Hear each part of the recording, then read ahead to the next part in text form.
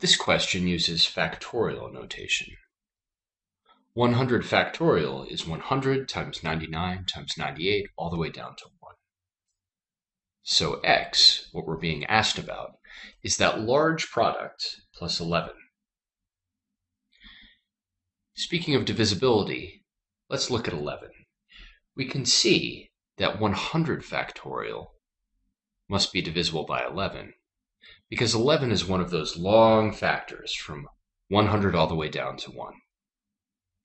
Given that, let's consider x divided by 11. If this thing is an integer, then x is divisible by 11. This thing is equal to the following two terms. The second term here is just 1, and the first one, as we've just said, is an integer. 100 factorial is divisible by 11 because 11 is one of its many, many factors. Therefore, x divided by 11 is an integer, and x is divisible by 11.